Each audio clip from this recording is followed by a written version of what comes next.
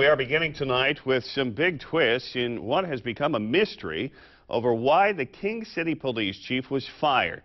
News broke yesterday. Tonight, questions linger over why he was canned after less than 4 months on the job.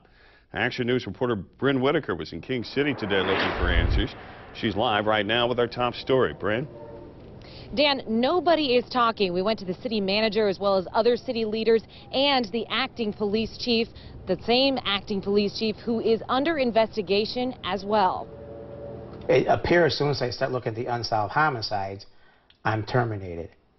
28 unsolved homicides in King City were former police chief Ron Forgay's priority. But when he started digging, he says he found what could have been police officers turning a blind eye out on crime scenes. It seems like there was follow-up, and all of a sudden, then the follow-up stops. And it was just a pattern of, and I wanted to start looking at what officers were on the scene. Did someone come on the scene and make a quick right-hand turn, and they should have kept going straight with the case? Forgay says he called in an FBI agent to help him sort through those hunches he had. He says the agent got back to him last week, and then the following week, he ends up fired. And I was holding people accountable, and I think that's where the pushback came from. Accountability. People did not want to be held accountable. And then there's the letter from the Police Officers Association accusing the new interim chief, longtime commander Alex Tirado, of favoring her brother last June, even saying she stepped in and stopped officers from taking him to the county jail.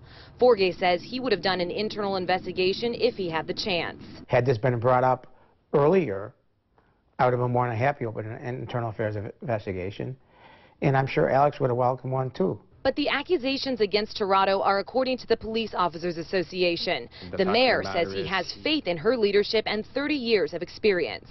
She's highly respected within the community, and she is extremely capable of this new role for her, which she has performed in that capacity as we've gone through some of these transitions over the last year and a half.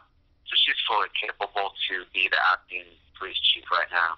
As for what's next for King City, they hope to have a new chief picked by Monday. While they wait, residents are demanding answers from the city manager who decided to fire Forgay. I want him to speak up and say why this is happening, and I'm very frustrated. I am not a quitter, and I want people in King City to know that I did not quit them. I'd never quit them, and I never will.